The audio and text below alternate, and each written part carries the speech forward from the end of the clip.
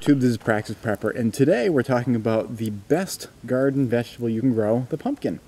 Why is it the best? It's totally not. I just called the video that to get you to watch it. It worked. Yeah, sorry about that. Not big on superlatives in general, but it is a very valuable garden vegetable, and I'll tell you why I think that. One is it's super nutritious. There's lots of vitamins in here.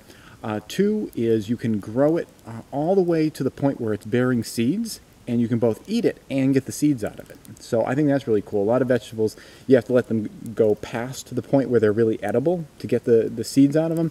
These, you don't have to choose one or the other. You can grow it to the point where you can eat it, and you can use the seeds at that point for growing more. And the seeds are also really nutritious, and you can eat the seeds as well. So it's just a great vegetable. The other thing that's good about it for SHTF and post-collapse kind of stuff is that it lasts really well without having refrigeration and all that kind of stuff. They're really hardy, and they're going to last deep into your winter without having to even worry about canning it or any of that kind of stuff.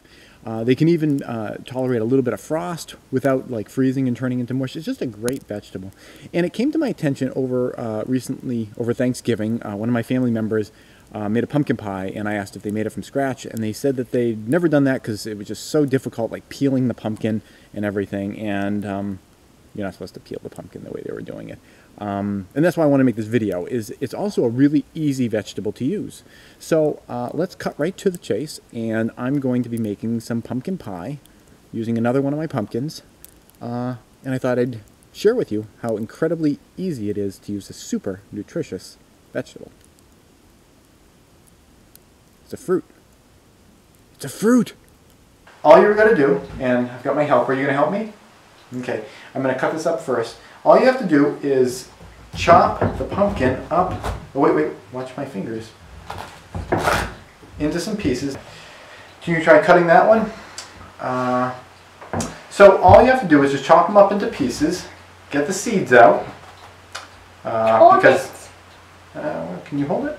No. You want to get the seeds out so that you can cook them, and then you just pop them into a pot. Steam them. Yep. Well, we're going to put the pumpkin seeds in this bowl. Oops, I dropped a pumpkin seed.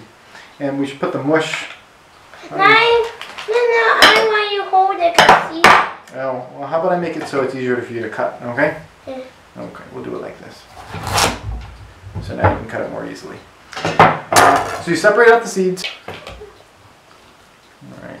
They're a little slippery, but as you get a feel for it, you get a sense of how you can kind of squeeze them out through your fingers, and you can get almost all seed in the seed bowl.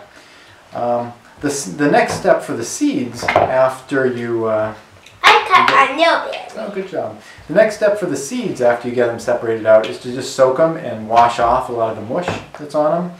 I just have them soak in water for a little bit, stew it around, and then get all the mush off of them, and then usually cook them just as you would pumpkin seeds, 300-400 degrees, something like that. Salt, pepper, cayenne, whatever you feel like you want to put on them.